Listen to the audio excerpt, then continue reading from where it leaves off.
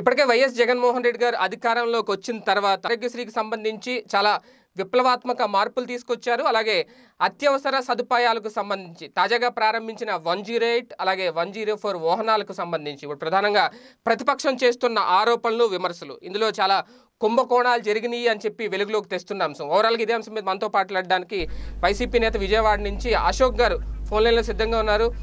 అశోక్ గారు నమస్తే అండి. నమస్తే సార్, శేఖర్ గారు. మీరు తాజాగా వినే ఉంటారు, మీ ప్రభుత్వం చాలా ప్రతిష్టాత్మకంగా 108, 104 వాహనాలని చాలా గ్రేట్గా లాంచ్ చేశారు జగన్మోహన్ రెడ్డి గారు.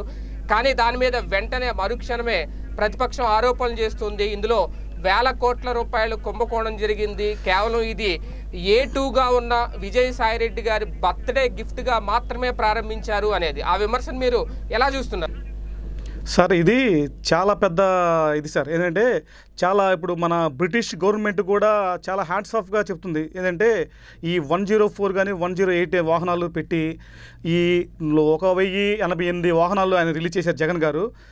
మెయిన్ ఏంటంటే విద్య వైద్యం అందించాలని రాజశేఖర్ రెడ్డి గారి కన్న కళని జగన్ గారు సాకారం చేశారు. దాన్ని చేసి గవర్నమెంట్ ప్రతి ఒక్కరికి అంటే దాన్ని రిలీజ్ చేశారు.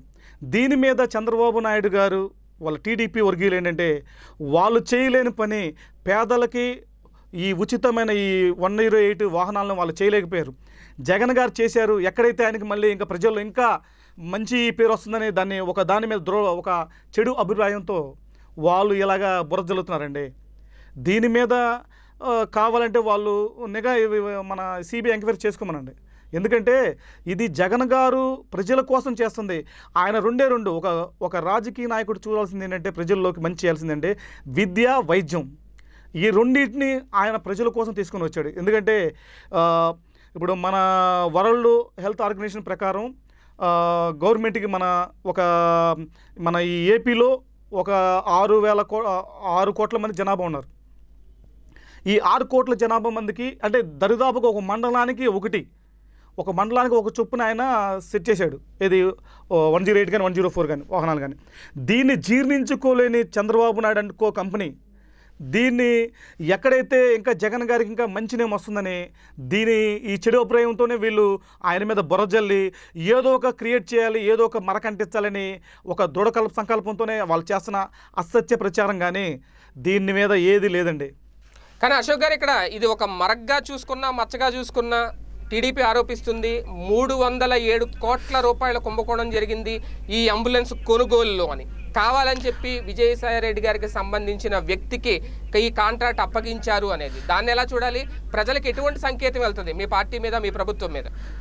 ఇప్పుడు విజయసాయిరెడ్డి గారికి తెలిసిన వ్యక్తి కని కాదండి, అది ఎవరైతే కరెక్ట్గా చేయగలరో, ఎవరైతే కరెక్ట్గా దాన్ని ఫాలోఅప్ చేసి కరెక్ట్గా చేయగలరో వాళ్ళకే కేటాయించారు ఇది. అంతేగాని విజయసాయిరెడ్డి గారికి ఏదో సొమ్ము చేకూరుద్దని కాదు, ఆయన తరపున దానికి సొమ్ము చేకూరుద్దని కాదండి. ఇది కరెక్ట్గా ఎవరైతే చేయగలరో, ఈ ప్రాసెస్ని ఎవరైతే చక్కగా నడిపించి రోడ్డు మీద దాన్ని తీసుకురాగలరో, ఆచరణ చేయగలరో అనే వ్యక్తికే వాళ్ళు కేటాయించారు. అంతేగాని ఇప్పుడు ఏదో విజయసాయిరెడ్డి గారికి కానీ ఆ లంచూర్లకు కానీ ఏదో జరిగిద్దని కాదండి.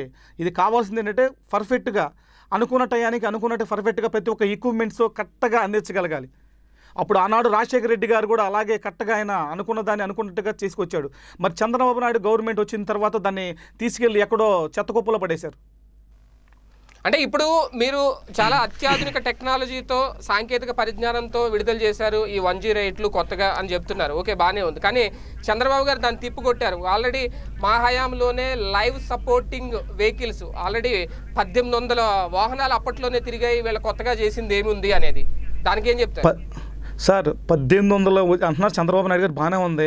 మాటకి ఆయన ఏదో వాడుతున్నాడు మాట. ఆ 1800 ఉన్నప్పుడు ప్రతి మనిషికి ఫోన్ చేసి అసలు రాలేదు కదా సార్. అది ప్రతి మనిషికి అందుబాటులో లేవు కదా వాహనాలు. అప్పుడు ఆ వాహనాలు ఎవరు ఫోన్ చేసినా అందుబాటులోకి రాలేదు. ప్లస్ ఎవరికి కూడా అది కరెక్ట్ టయానికి కూడా అందించలేకపోయాడు కదా ఆయన. మరి ఎలా చెప్తారు? ఈ లైవ్ సపోర్టింగ్ వాహనాలు ఆల్రెడీ మా హయాంలోనే ఉన్నాయని చంద్రబాబు గారు చెప్పడం, అసలు ఆ వాహనాలు ఎప్పుడైనా చూసుంటారా? ప్రజలు ఎప్పుడైనా చూసారా? వాళ్ళ 5 ఏళ్ల హయాంలో అసలు అంబులెన్స్ మాట పక్కన పెట్టండి, లైవ్ సపోర్టింగ్ తో కూడిన పూర్తి ఎక్విప్మెంట్ తో ఇప్పుడు మీరు ఎలా అయితే విడుదల చేశారో ఫుల్లీ లోడెడ్ ఎక్విప్మెంట్ వాహనాలని అప్పుడు ఎప్పుడైనా మీరు కానీ మీ వైసీపీ పార్టీకి చెందిన నాయకులు కానీ మీ ఫ్రెండ్స్ కానీ ఎప్పుడైనా అసలు చూసారా? ఆ మాటలను ఎలా అర్థం చేసుకోవాలి? ఒక ప్రజల్లో ఉన్న ఒక వ్యక్తిగా చెప్పండి, వైసీపీ కార్యకర్తగా. నేను ఒక వైసీపీ కార్యకర్త కాదండి, సగట కామన్ మ్యాన్గా చెప్తున్నానండి. ఏంటంటే వీళ్ళంతా లైవ్గా చంద్రబాబు నాయుడు గారు చేసింది కూడా ఎక్కడ లేదండి, నేనే చూడలేదు. మరి మనకు తెలిసి ఏపీ గవర్నమెంట్ కూడా ఎక్కడ చూస్తుంటారు, ఏపీ ప్రజలు కూడా ఎవరు చూస్తుంటారు. ఇది ఏంటంటే ఒక అపోహ కార్యక్రమంగా మాట్లాడుతున్నాడు, ఒక అపోహగా అంతే. అది చూసిన వ్యక్తులు కూడా ఎవరు లేరండి. ఎంత లైవ్గా, ఎంత పర్ఫెక్ట్గా, ఎంత న్యాచురల్గా, ఎంత పర్ఫెక్ట్గా ప్రతి ఒక్క ఎక్విప్మెంట్స్ మొత్తం సెట్ చేసి లైవ్గా చూపించింది ఒక జగన్మోహన్ రెడ్డి గారేనండి. అది చంద్రబాబు నాయుడు గారు మరి చూసి అంటున్నారో లేకపోతే భ్రమ లేకుండా మాట్లాడుతున్నారో నాకు అదే అర్థం కావట్లేదండి. ఎందుకంటే ఇప్పుడు ఎందుకు ఏ పని తీసుకున్నా, అంటే జగన్మోహన్ రెడ్డి గారు ఏ పథకాన్ని ప్రారంభించినా, అంటే పార్టీ రంగుల విషయంలో కానీ, మొన్నటి వరకు సచివాలయం సంబంధించిన రంగుల విషయంలో కానీ, లేదంటే ప్రభుత్వ కార్యాలయాలకు వేసిన రంగుల విషయంలో కానీ, ప్రతి విషయంలో, ఇప్పుడు తాజాగా ఈ అంబులెన్స్ విషయంలో ఎందుకు మోకాలు అడ్డుతున్నారు, ఎందుకు ప్రతి దాంట్లో తప్పులు వెతుకుతున్నారు, ఎందుకు ఇప్పుడు ఈ 307 కోట్ల రూపాయల కుంభకోణం జరిగిందనే అంశాన్ని తెర మీద తీసుకొచ్చారు? నిజంగా జరిగిందా? జరిగి ఉంటుందని అనుకోవాలా ప్రజలు?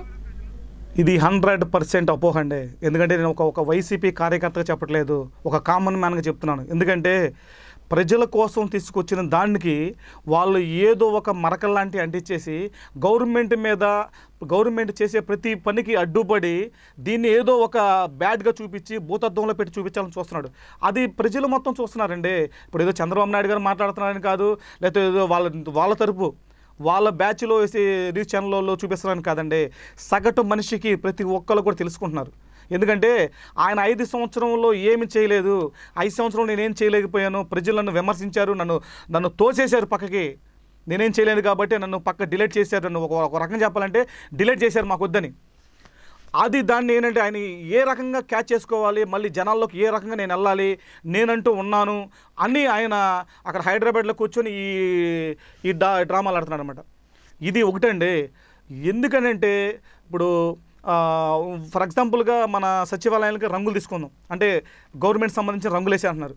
ఆనాడు చంద్రబాబు నాయుడు గారు రోడ్ల మీద ఉన్న ప్రతి గోడకు పెయింట్లు వేయించాడండి. ఎంత అవినీతి చేశాడండి. రోడ్ల మీద ఉన్న ప్రతి గోడకు కూడా వేసి ఆయన చేసిన ప్రతి ఒక్క కార్యక్రమంలో, ఏ కార్యక్రమమైనా కానీ అవినీతి ఉంది. దాంట్లో ఒక చెట్లు నాటించి దాంట్లో అవినీతి ఉంది, ఆయన చేసిన ప్రతి ఒక్క దాంట్లో అవినీతి ఉంది. ఆయన అవినీతి చేసిన ఆయన ఇప్పుడు ఇలాగా పనిచేసే గవర్నమెంట్ మీద అవినీతి జరిగింది, అక్రమం జరిగింది, మోసం జరిగింది అంటే అది ఒక ఎలా తీసుకోవాలంటే హాస్యాస్పదంగా తీసుకోవాలి. అది ప్రజలే నవ్వుకుంటున్నారు. ఇప్పుడు కార్యకర్తలు కాదండి, ఎవరైతే ప్రజలు ఉన్నారో ఓట్లు వేసినారో వాళ్ళే నవ్వుకుంటున్నారు. ఎంత అవినీతి చేసిన వాళ్ళు ఎదుటి వ్యక్తి మీద అవినీతి జరిగిందని బురద జల్లుతుంటే నవ్వుకుంటున్నారు వాళ్ళు. ఇంకా ఎలా ఉందంటే ఇప్పుడు వీళ్ళకి ఇచ్చిన 23 కూడా దాన్ని కూడా లాస్ట్కి 1, 2 తెచ్చుకునే పొజిషన్ పడిపోయారు వాళ్ళు. అలా వాళ్ళు మాట్లాడే మాటలు కానీ వారు వాడే పదాలు కానీ అంత హీనంగా ఉన్నాయండి. కానీ ఈ రంగుల వల్ల దాదాపు 2600 కోట్ల రూపాయలు దుర్వినియోగం చేసింది వైసీపీ ప్రభుత్వం అనేది ప్రధానంగా ఆరోపిస్తున్న ఆరోపణ. మీరు చెప్తున్నారు గతంలో వాళ్ళు కూడా ప్రతి గోడకి వాళ్ళ పార్టీ రంగు వేసుకున్నారని. అప్పుడు ప్రతిపక్షంగా ఉన్న వైసీపీ ఎందుకు దానికి అబ్జెక్షన్ పెట్టలేదు అంటే ఏం చెప్తారు? వాళ్ళు ఏంటంటే వైసీపీ ఎలా తీసుకుందంటే ఈ బిల్డింగ్ బాగుపడుతుంది, ఈ బిల్డింగ్ నీట్గా చేస్తున్నారు, ఈ బిల్డింగ్ ఏంటంటే జనాలకు ఉపయోగపడుతుంది, మంచిగా ఉంటుందని వాళ్ళు అలా ఆలోచించారు. ఎందుకంటే వీళ్ళకిలాగా ప్రతి దాన్ని కూడా తప్పు చూపించాలనే ఉద్దేశం వైసీపీ ప్రభుత్వానికి లేదండి. వైసీపీ వాళ్ళు ఇలాంటి ఎప్పుడు బురజల్లే మాటలు, ఇలాంటి పనికిమాలిన మాటలు, పనికిరాని వాటి గురించి ఎత్తుకొని దాన్ని మళ్ళీ క్రియేట్ చేసుకొని దాన్ని ప్రజల్లో చూపించాలి, మన మీద గొప్ప వాళ్ళు అవ్వాలి, వాళ్ళని బ్యాడ్ చేయాలని ఎప్పుడు ఉండదండి. కానీ మిమ్మల్ని అంటున్నారు ఇప్పుడు టార్గెట్ రాజకీయం చేస్తుంది, కక్షపూరిత ధోరణిలో పాలన చేస్తుంది వైసీపీ అనేది. అప్పుడేమో మీరు పట్టించుకోలేదు, ప్రజలకు ఉపయోగపడితే ఈ భవనం చాలు అందుకే వదిలేసామని మీరు ఇప్పుడు చెప్తున్నారు. కానీ ఇప్పుడు టార్గెట్ రాజకీయం చేస్తుంది వైసీపీ అని చెప్పి మీ మీద ఆరోపణ చేస్తుంది టీడీపీ. దేన్ని టార్గెట్ రాజకీయంగా చూడాలి సార్? ఒకటి కక్షపూరిత రాజకీయం అంటే అది ఒక చంద్రబాబు నాయుడు గారికి చెల్లిద్దండి. ఎందుకంటే కక్షపూరితంగా అంటే ఆయన వైసీపీని ప్రతిపక్షంలో ఉన్నప్పుడు ఆయన ఎంత ఇదిగా రోడ్డు మీద కక్ష సాధించాడో ఒక్కసారి ఆయన తెలుసు. ఆయన ఒకసారి ఆత్మవిమర్శనం చేసుకోవాలండి. ఎందుకంటే ప్రజలు చూశారు, ప్రజలు చూశారు. మన ఏపీ స్టేట్ కాదు, మన ఇండియా వైడ్గా మొత్తం చూసింది ఎవరు? మన చంద్రబాబు నాయుడు గారు ఎంత కక్షపూరిత రాజకీయాలు చేసి జగన్ గారిని కానీ, జగన్ గారి కుటుంబాన్ని కానీ, వైసీపీ నాయకుల్ని ఎంత విధంగా వేధించారో. ఒక మన ఈయన ఎవరో సురేష్ గారు, నందిగం సురేష్ గారి కాడి నుంచి లాస్ట్కి ప్రతిపక్ష నేత జగన్ గారి ఫ్యామిలీని వరకు కూడా ఎంత కక్షపూరితంగా సాధించాడో గవర్నమెంట్ ప్రతి ఒక్క జనాలకు తెలుసండి. ఇండియా నేషనల్ వైడ్గా ప్రతి ఒక్క రాష్ట్రం కూడా చూసింది అది. ఆయన కక్షపూరిత రాజకీయం చేశాడా? తప్పు చేసిన వాడిని మెడలో ఉంచి వాడికి శిక్ష పడేలా చేస్తున్నాడు జగన్ గారు. అంటే నీ ప్రతిపక్షం అయితే, ప్రతిపక్ష నాయకులైతే మీరు తప్పు చేస్తే శిక్షించకూడదా? అది ఎక్కడ రాజ్యాంగం అండి? ఏ రాజ్యాంగం? మన చంద్రబాబు నాయుడు గారు రాజ్యాంగం రాసుకున్నారా? ఏది ఒక తప్పు చేసిన రాజకీయ నాయకుడు కానీ, అపోజిషన్ లీడర్ కానీ తప్పు చేస్తే వాళ్ళని శిక్షించకూడదని మరి ఆయన ఏమన్నా రాజ్యాంగం రాసుకోవడం నాకేం అర్థం కావట్లేదండి.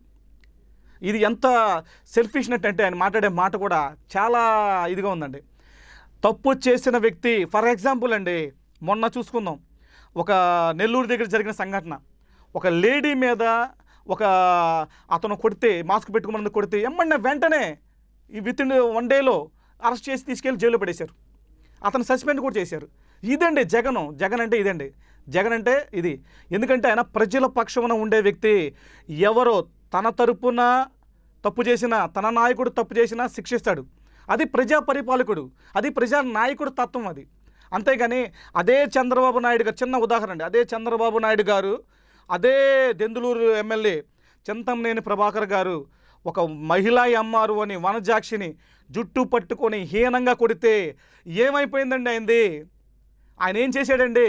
నువ్వు అక్కడికి వెళ్తామే తప్పు, నువ్వు అక్కడికి వెళ్తామే గవర్నమెంట్ ఎంప్లాయీలు తప్పు అని. అంటే ఒక ఇసుక అక్రమం జరుగుతుంటే అక్కడ ఎంఆర్ఓకి వెళ్ళి హక్కు లేదండి, అడ్డుకునే హక్కు లేదు ఆవిడకి. ఆవిడ పక్షాన ఆయన ఏం చేశాడు ఆయన? అదే జగన్ గారికి చంద్రబాబు నాయుడికి ఉన్న తేడా అదేనండి. ఆయన జగన్ గారి నాయకత్వంలో ఏ ఆఫీసర్ అయినా కానీ, ఎవరైనా కానీ తప్పు చేస్తే 100% శిక్షిస్తాడండి. అది ఖచ్చితంగా రూల్స్ ఫాలో అవుతాడు, లీగల్గా చేస్తాడు. కానీ ఇప్పుడు మీరు అదే చేస్తున్నారు అనేది వాళ్ళు చేస్తున్న ఆరోపణ. సోషల్ మీడియా కార్యకర్తల మీద కేసులు పెట్టడం, తెలుగుదేశం పార్టీకి సంబంధించి వాళ్ళు ఒకవేళ మీ తప్పుల్ని, వైసీపీ ప్రభుత్వం చేస్తున్న అవినీతిని ప్రశ్నిస్తున్న వారిని ఎందుకు వాళ్ళ మీద కేసులు పెట్టి వాళ్ళ మీద జైల్లో పెడుతున్నారని చెప్పి ఒక పక్క టీడీపీ మాట్లాడుతుంది, బీజేపీ నేతలు కూడా విమర్శిస్తున్నారు వైసీపీ తీసుకుంటున్న నిర్ణయాలని. ఒక నిమిషం అండి, బీజేపీ నేతలు చూస్తున్నారంటే బీజేపీ వాళ్ళు చంద్రబాబు నాయుడుతో ఫాలో అప్ అవుతున్నారండి. కొంతమంది నాయకులు అంటే అందరు కాదండి, కొంతమంది నాయకులు చంద్రబాబు నాయుడు టై అప్ అవుతున్నారు అనమాట. అంటే వీళ్ళు ఏదంటే కలిసిపోయి మాట్లాడుతున్నారు అనమాట. అందరూ కాదండి, కొంతమంది. అయితే ఏంటంటే సోషల్ మీడియాలో అనవసరమైన పోస్టులు, అంటే ఏది పనికిరాని మాటలు, అసలు లేనిపోయిన మాటలు, అంటే అది నిజమా కాదా, అది నిజం ఎంత ఉందో లేకుండా వాళ్ళేది ఇష్టానుసారంగా మాట్లాడితే వాళ్ళ మీద కేసులు పెడడం తప్పే ఉంది సార్. ఇప్పుడు నేను ఉన్నాను సార్, చంద్రబాబు నాయుడు గారి మీద లేనిపోయిన అపో వేసాం అనుకుంటే నా మీద వేసే హక్కు అనుకుంటుంది, ఎందుకంటే అది వాళ్ళు కేసు చేయొచ్చు. అలాగే వాళ్ళు లేనిపోయిన ఏది ఇష్టానుసారంగా రాతపూరలు, ఏది మీడియాలో కానీ, మన ఎల్లో మీడియాలో కూడా ఇష్టానుసారం రాతపోలు, అది నిజమెంత ఉంది, నిజమెంత లేదు, దాని మీద రాస్తే మరి ఖచ్చితంగా చర్య తీసుకోవచ్చు కదండి. ఎందుకంటే వీళ్ళ మీద అపోహ వేసినప్పుడు దాన్ని ప్రూవ్ చేయలేకపోతే ఖచ్చితంగా వాళ్ళ మీద వేసే హక్కు ఉంటుందండి. అంటే ఫైనల్గా ఒకవేళ ఈ 108, 104 వాహనాలకు సంబంధించి విజయసాయి రెడ్డి గారి బర్త్డే గిఫ్ట్గానే ఈ వాహనాలు ఇచ్చారు, అందుకే వాళ్ళ అల్లుడికి సంబంధించిన కంపెనీకే దీన్ని కాంట్రాక్ట్ ఇచ్చారు అనేది చంద్రబాబు గారు చేస్తున్న ఆరోపణలు. దాని మీద నిరూపించుకోవడానికి, మీ నిజాయితీని చాటుకోవడానికి వైసీపీ ఏం చేసే అవకాశం ఉంటుంది సార్? ఒకటే, మన విజయసాయి రెడ్డి గారి అల్లుడు కంపెనీకి ఇస్తా అంటున్నారు, బాగానే ఉంది. ఎక్కడైతే కరెక్ట్గా అనుకున్న దానికి, అనుకున్న రేటుకి మ్యానుఫ్యాక్చరింగ్ చేసి అనుకున్న టయానికి ఇచ్చే వరకు ఎవరైనా ఇస్తారండి. ఇప్పుడు మనం ఒక చిన్న వర్క్ చేస్తున్నాం అనుకోండి, చిన్న ఉదాహరణ చెప్తాను. ఆ చిన్న వర్క్కి మనం కొటేషన్ ఇచ్చినప్పుడు అత్యాధునికంగా కరెక్ట్గా పర్ఫెక్ట్గా చేసి ఇచ్చే వాళ్ళకి ఇస్తాం, కానీ అది ఎవరికో ఇచ్చి అది సరిగ్గా చేయలేని వాళ్ళకి, సరిగ్గా దాన్ని కరెక్ట్ మాడిఫై చేయని వాళ్ళకి ఇవ్వలేం కదా. ఇది ఏంటంటే ఇప్పుడు వాళ్ళు అనుకున్న అపోహ మన విజయసాయి రెడ్డి గారికి ఇస్తున్నారు, వాళ్ళకే లబ్ధి చేకూరుతుంది అనుకుంటే నిరూపించమనండి, తప్పే ఉందండి. వాళ్ళు నిరూపించాలి కదా. ఇప్పుడు బురద చల్లటం, ఒక వ్యతిరేకమైన మాట మాట్లాడటం ఎవరికైనా చాలా సింపుల్. అది చంద్రబాబు నాయుడు గారు అనుకో కంపెనీకి చాలా సులువు అనమాట. ఎందుకంటే వాళ్ళు ఏదో ఒకటి ముందు మాట్లాడాలి, ప్రజల్లోకి తీసుకెళ్ళాలి, ఏదో చేయాలి అన్న ఒక మాటతో మాట్లాడతారు. దీన్ని నిరూపించమని తప్పే ఉందని నిరూపించారనుకోండి, దానికి ఏదైనా చేయొచ్చు. నువ్వు నిరూపించలేని మాటలు, నువ్వేదో చేతగాని మాటలు మాట్లాడితే అది కరెక్ట్ కాదండి. అంటే క్షేత్రస్థాయిలో ఎటువంటి ఎఫెక్ట్ ఉంటుంది? ఒక క్షేత్రస్థాయిలో ఉన్న నాయకుడిగా మిమ్మల్ని అడుగుతున్నాను.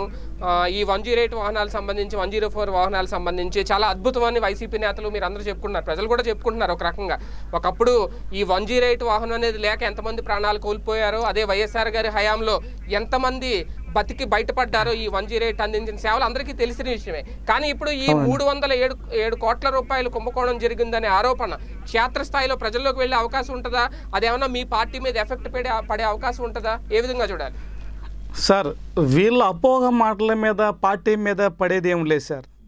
ఎందుకంటే వీళ్ళు అపోహలు పెట్టినంత మాత్రాన పార్టీ మీద జరిగేది, చంద్రబాబు నాయుడు మాటల వల్ల ప్రజలు కూడా ఇనే స్టేజ్లో లేరు, ఆయన మాటలను తీసుకునేదే లేదు. జాతీయ మీడియా, మన జాతీయ మీడియా కూడా జగన్ గారు చేసిన ఈ 104కి 108కి ఎంత ఇదిగా వాళ్ళు చెప్పారండి. చాలా వాళ్ళు హర్షించారు, చాలా ఇదిగా జగన్ గారి గురించి రాశారు పత్రికల్లో. లాస్ట్కి బ్రిటిష్ మీడియా దగ్గర కూడా వెళ్ళింది అవి. ఎందుకంటే వాళ్ళు ఎంత రకంగా అంటే, వాళ్ళు జగన్ గారు తీసుకున్న నిర్ణయము, ఒక మధ్యతరగతి కుటుంబీకులకి ఒక యాక్సిడెంట్ జరిగితే వాళ్ళకి అత్యాధునికమైన టెక్నాలజీ లేకుండా, ఈ ఆక్సిజన్ లేకపోతే ఒక వ్యక్తి చనిపోతే ఆ కుటుంబంలో నలుగురు కానీ, వాళ్ళ పిల్లలు కానీ, వాళ్ళ తల్లిదండ్రులు కానీ ఎంత సఫర్ అవుతారో, ఒక కుటుంబమే లేకుండా పోద్దండి. దానికి ఆయన ప్రతి పేదవాడు బాగుండాలి అని రాజశేఖర రెడ్డి గారు తీసుకున్న నిర్ణయానికి, ఆ సంకల్పాన్ని నెరవేరుస్తూ కొనసాగించైనా ప్రతి పేదవాడు బాగుండాలి, ఒకవేళ యాక్సిడెంట్ జరిగినా అతనికి హాస్పిటల్కి వెళ్ళే లోపే ఆక్సిజన్ అన్నీ సమకూర్చి అతను సేఫ్గా మరలా ఇంటికి పంపించాలి, ఒక 48 గంటలు ఆరోగ్యశ్రీ కింద కూడా వర్తించేటట్టుగా పెట్టిన వ్యక్తి జగన్ గారు. అలాంటి వ్యక్తి మీద ఇంత మంచి పని చేసినప్పుడు, ఎందుకంటే పూలు వేసేవాళ్ళు ఉంటారు, రాళ్ళు వేసేవాళ్ళు ఉంటారని ఒక సామెత ఉందండి. అలాగే దీన్ని ప్రజలకి మంచి జరుగుతుంది కాబట్టి ఆ మంచి ప్రజలకు జరగకూడదు, ఆ ప్రజలకి ఏది చేకూర్చకూడనే ఒక సంకల్పంతో మన చంద్రబాబు నాయుడు గారు చేస్తున్న విమర్శే. కానీ ప్రజలు కూడా ఈ ఏపీలో ప్రజలే కాదండి, 6 కోట్ల ప్రజలే కాదు, మన నేషనల్ వైడ్గా కూడా అందరూ కూడా చాలా హ్యాపీగా ఉన్నారండి. ఇలాంటి కానీ ఈ 307 కోట్ల రూపాయల కుంభకోణానికి సంబంధించి మీ సచ్చీలతను మీరు నిరూపించుకోవాల్సిన అవసరం లేదా? వైసీపీ ముందు ఇదొక కొత్త తలనొప్పి అంశంగా చూడలేదా? ప్రజలు చూడాల్సిన అవసరం లేదా? సార్, తలనొప్పి అంటే ఏం లేదు సార్. ఇక్కడ అవినీతి ఏం జరగలేదండి. అవినీతి జరిగితే భయపడాలి, దాని గురించి ఆలోచించాలి, దాని గురించి మనం చర్చించాలి. ఇక్కడ అవినీతి జరిగిందేం లేదు, అవినీతి ఏం జరగలేదండి, పర్ఫెక్ట్గా జరిగింది. ఇది ఒకలా అవినీతి జరిగిందన్న నాయకుడు దాన్ని నిరూపించమనండి. అచ్చెన్నాయుడు గారి విషయంలో కూడా వాళ్ళు చెప్తున్నది అదే కదా, 150 కోట్ల రూపాయల కుంభకోణం ఏం జరగలేదు, అనవసరంగా తీసుకెళ్లి జైల్లో పెట్టారు అనేదే కదా వాళ్ళు చేస్తున్నారు. సార్ సిబిఐ అనేది ఒక ఏదో జగన్ గారు చెప్తానో, ఒకలా కేసీఆర్ గారు చెప్తానో, లేకపోతే మన ఎంపీలు ఎమ్మెల్యేలు లేకపోతే మన మంత్రులు చెప్తే జరిగేది కాదు కదా సార్. ఈ సిబిఐ అనేది వాళ్ళు పక్కా ఆధారాలతో ఇది జరిగిందా లేదా, ఇది అవినీతి జరిగిందా లేదని మొత్తం ఎంక్వైరీ చేసుకున్న తర్వాతే వాళ్ళ దృష్టికి పర్ఫెక్ట్గా ఇది జరిగింది అన్నప్పుడే కదా సార్ అరెస్ట్ చేసేది. అంతేగాని ఏదో జగన్ గారు చెప్పారని అరెస్ట్ చేసేస్తే అది కరెక్ట్ కాదు కదా. అది అంత మన గవర్నమెంట్ కానీ కోర్టులు కానీ అంత పిచ్చిది కాదు కదా సార్. మన న్యాయస్థానం కూడా అంత ఇదిగా తీసుకోదు కదా. అది అవినీతి జరిగితేనే అరెస్ట్కి వారెంట్ వస్తుందండి. అవినీతి జరిగింది నువ్వు నిరూపించుకో, జరగలేదని అతను ఒక లెటర్ ప్యాడ్ మీద రాశాడు కదండి, ఇది మై ఓన్ ఆర్డర్ అని రాశాడు. ఎవరు? మన అచ్చెన్నాయుడు గారు. ఆయన ఆర్డర్ ఇచ్చిందే కదా, దానికి ఆయన పాత్ర ఉందనే కదా సార్ అరెస్ట్ చేసింది. ఈ 108, 104 వాహనాల విషయంలో ఫైనల్గా ప్రజలకు చెప్పేది ఏమైనా ఉందా వైసీపీ తరఫున? ఈ కుంభకోణాల ఆరోపణలు, తెలుగుదేశం పార్టీ చేస్తున్న ఆరోపణలు ఏవైతే ఉన్నాయో దాన్ని ప్రజలు ఎలా చూడాలి అంటారు? నిజం ఉందా అందులో? జరగాల్సిన అవసరం ఉందా? సార్, ప్రజలకి నేను చెప్పేది ఏం లేదు సార్. ప్రజలందరూ తెలుసుకున్నవారు. ఎందుకంటే ఎవరు ఎలాంటి వాళ్ళు, ఏ గవర్నమెంట్ ఎలాంటిది, ఏది ఎలాంటిది తెలుసుకున్న ప్రజలు. ఇప్పుడు ఉన్న 6 కోట్ల దరిదాపు 6 కోట్ల ప్రజలకు కూడా ఏది కరెక్ట్, ఎవరు చేస్తున్నారు కరెక్ట్గా, ఎవరు చేయట్లేదు అనేది ప్రజలకు ఉందండి. ఇది కొత్తగా నేను చెప్పేదేం లేదు, చంద్రబాబు నాయుడు గారు చెప్పేదేం లేదు, జగన్ గారు చెప్పేదేం లేదు. ఇది చంద్రబాబు నాయుడు గారి మెంటాలిటీ ఏంటి, చంద్రబాబు నాయుడు చేసిన పనులు ఏంటి, ఆయన ప్రభుత్వం ఏం చేసింది, ఎవరికి ఏం చేసింది, ఏ పేదవాడికి ఏం చేసింది, ఏ కుంభకోణం చేసింది, ఏ కుంభకోణం చేయలేదు అనేది ప్రజల్లో ఉందండి. దీన్ని మనం కొత్తగా నిరూపించాల్సిన అవసరం లేదు. ఒక ఆరోపణగానే చూడాలి, దీన్ని పట్టించుకోవాల్సిన అవసరం లేదంటారు ఫైనల్గా, అంతేనా? ఇది ఏంటంటే ఒక హైదరాబాద్లో కూర్చొని ఏదో చేసే చిన్న విమర్శలండి. అది దాన్ని పట్టించుకోవాల్సిన అవసరం లేదండి. ఒక నిజంగా చంద్రబాబు నాయుడు గారు జరిగిందంటే నిరూపించండి. అది ఖచ్చితంగా నిరూపించుకోవచ్చు. ఎందుకంటే ఇప్పుడు ఒక అవినీతి జరిగిందని అనుకోండి, సాక్ష్యాధారాలతో నిరూపించి అప్పుడు మాట్లాడాలండి. అది ఒక మనిషి మీద బురద జల్లటం, ఒక మంచి చేసే వ్యక్తి మీద, ఒక ప్రజలకు మంచి జరిగే దాని మీద అపోహలు చేయటం చాలా ఈజీనండి. చాలా సింపుల్గా మాట్లాడచ్చు అన్నమాట. కానీ అది జరిగిందా లేదనేది నిరూపించాలి. ప్రజలకు కూడా తెలుసు ఇది జరిగిందా లేదా. ఒక నిర్ణాత్మకమైన విజయం, ఒక నిర్ణాత్మకమైన చేశాడు ఆయన జగన్ గారు.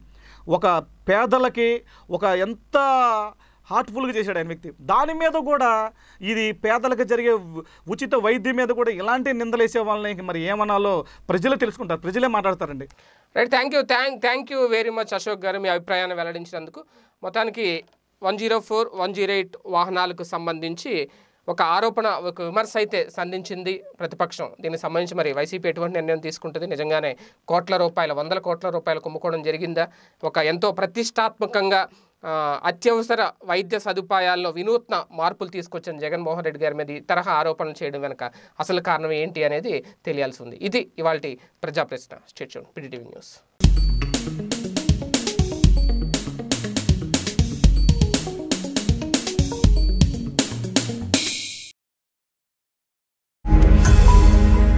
ఈ వీడియో గనుక మీకు నచ్చినట్లయితే లైక్ చేయండి, షేర్ చేయండి. మరిన్ని వీడియోస్ కోసం మా ఛానల్ను సబ్స్క్రైబ్ చేయండి.